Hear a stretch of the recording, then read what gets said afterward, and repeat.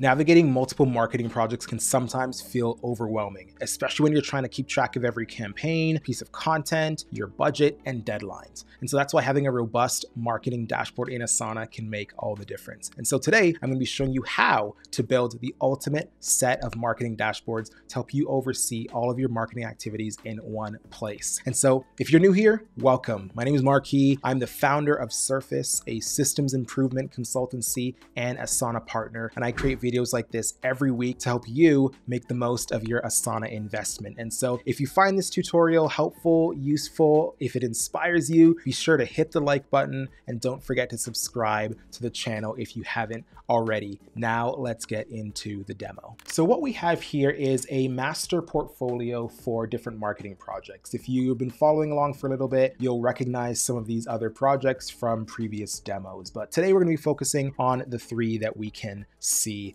right here. So we're going to be taking a look at email campaigns, our paid media campaigns, and then any social media requests and how we can also handle those. So because we're at the portfolio, I'm going to start here and show you what our dashboard looks like for all these various campaigns. And what we've done is we've added in some additional projects here just to give a bit more data to the portfolio. And so keep in mind, you do need to have at least the advanced or legacy business version of Asana to access the portfolio. So when we go into the dashboard, what you're going to see here is it's kind of totaled up all of the stats in the various projects that we've added to the portfolio. So I've already built them out here, but here we can see the amount of tasks that are in each of these projects. And depending on your use case, this will look a bit different, but these are pretty much standard. This is what you're getting when you fire up a dashboard for the first time inside of Asana. But then we have the different projects by status. So we can see on track, at risk, off track, projects by complexity, right? So that's a custom field that we have at the portfolio level to understand what the complexity of each project is. And then we can see incomplete deliverables. So when we get into the different projects, I'll show you the different deliverables, how they enter the projects, and how we're actually assigning all of that work. And so you can see that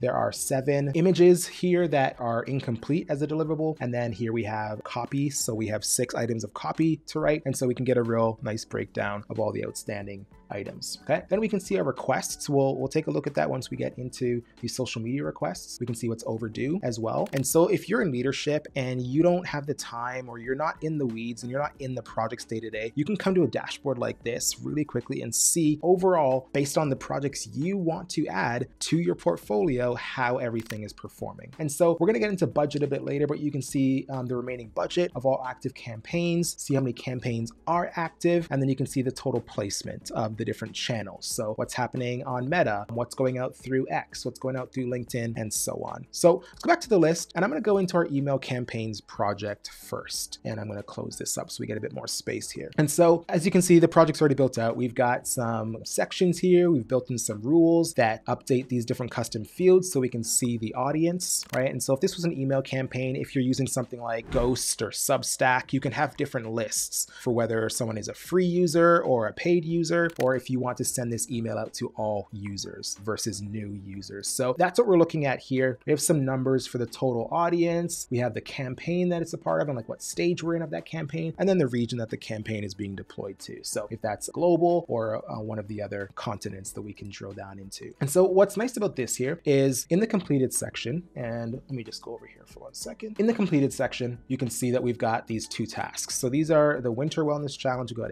exclusive VIP event here as well. And so we can see what the budget was, right? What the budget, what was that was spent. And then we can see the open percentages, bounces, replies, clicks. And so what we're doing here is, yes, budget is really important. We want to be able to see that, okay? If we want to see the budget spent, we can add in another formula to get that information. But what we're doing here is we just turn them off for now. We've got these opens, bounces, clicks, and replies. So if you're the marketing manager overseeing this campaign, some of this information getting into here may be a bit manual. But what we're proposing is that you can either enter it manually so that everyone on your team has a clear view of what's going on across your campaigns, or you can take something like this and add a form where every time you submit that information, it populates as a new task. And so you can submit a form for the week ending of that campaign that can be brought into a status update as well. And so we're pulling in these numbers. And then what we've done is we've gone in and just created some simple formulas here. So to get the percentage of opens, we're looking at opens multiplied by 100 divided by the total audience. And the total audience is right over here of 40,000 for this specific campaign. So that could be your list size or the size of the lists that are going out to the different audiences. And so because we don't need to have these here, that's why we had them hidden initially. But then we're doing the same thing for bounces. We can go and edit that field. So it's bounces by 100 over total audience as well to get us all that information. And then what's nice, let me just to do that. But when we go to dashboards, now we can see at a high level how everything is actually performing. And yes, you might be thinking, why can't I do this in another tool? You absolutely can, right? The point of this is that if there is one person that has access to said tool, depending on what the exporting capabilities are or how you report all this information, if it's again important for your leadership or your manager or your CMO to see this information all in one place, that's the use case for going after here. As a proud Asana partner, Surface specializes in building projects and portfolios to streamline and automate marketing processes. If you're a marketing manager, VP, or director, and you're looking to transition your team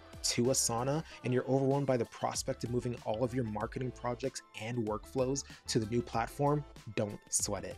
At Surface, we handle everything from A to Z, from mapping all of your processes to the data migration and even training your team to ensure alignment and efficient use of the tool. So if you're considering moving to Asana, click the link below and book a call with us to learn more. So we can see the percentage of opens all time. Of course, when we go into the dashboards, we can further filter and do different date ranges as well to get really granular. We can see the balance average. So again, this is on all campaigns. We can see replies, we can see the budget spent, what the budget remaining is, and where we started as well. So what's really nice about this, you've got this nice dashboard for your different campaigns. And as they come into this project, you can keep track of everything in one place.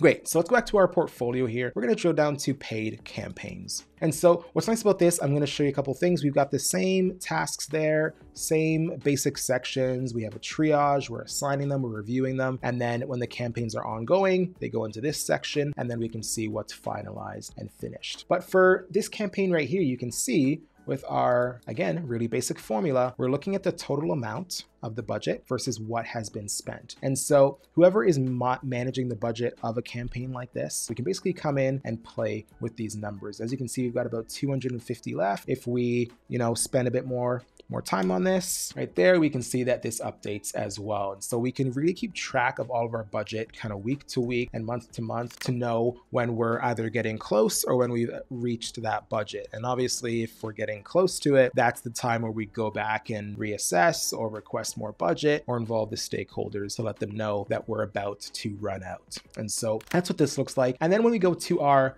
dashboard here, we can see similar things. So we can see that we have 6 ongoing paid campaigns. And of course, then we can still go into this and we can just add a filter to add a date range to understand over what period of time these campaigns were active for. We can see the overall budget, we can see what's been spent, and then we can see what's remaining as well. And again, because we've selected the channels as a custom field in this project, we can also see where the placement is of all of these. And based on our region custom field in this project, let's go back here quickly for the different campaigns we have. We can now see what the distribution of our different campaigns looks like. All right. And for the last one, I'm going to show you the social media requests. And so you'll recognize this project. We've used this one for a previous demo. You can see some of the old custom fields in there as well. We have our ID fields here. We've got some dummy clients here. And so the way that this works is we have a form in this case. So I'm going to open up this form for us. And I'm just going to put in some information. I don't know why I always default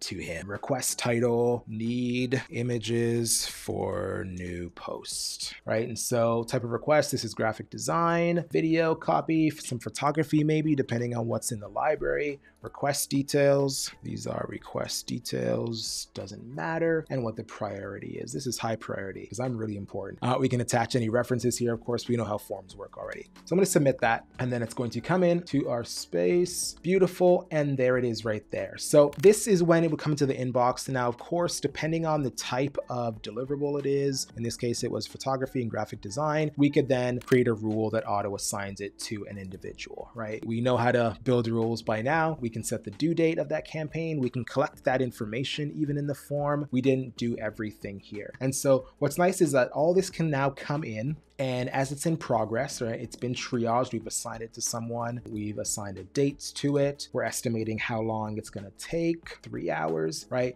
And then we can use Asana's onboard time tracking to track the time on this and get that actual time in there. And then we can see the status of this as well. So this is in progress, and we can create rules for all that information. So with this dashboard, what it's showing you now is the total number of completed requests that have come in. These are the 2 that are in the completed section. We can see the incomplete requests, what's overdue, and the total requests. And then we have a little lollipop chart here that tells us the tasks by deliverable. So we have 8 outstanding graphic design requests, 5 copy requests, and so on. And then we can see the stages that they're all in. And so if you've been managing your campaigns differently than this, and you've been thinking about a way to get the status and see the metrics that actually matter to moving the company forward, these are a few examples of how you can achieve that. And the thing that I love about Asana is it's a big open box. You can pretty much do anything you want with it. I showed you some formulas today. We looked at some custom fields. We looked at some examples of dashboards, but I always encourage you to think about your use case when you are building these different dashboards and campaigns, or even watching this video and thinking about how you will apply it. And so that's all for today. I really hope you found this video helpful. And if you did, please hit the like button again and consider subscribing to the channel if you haven't already. And if you think of someone who would benefit from this or find this helpful, do me a favor, just go share it with them. Thanks for watching as always, and we'll see you in the next video. Bye for now.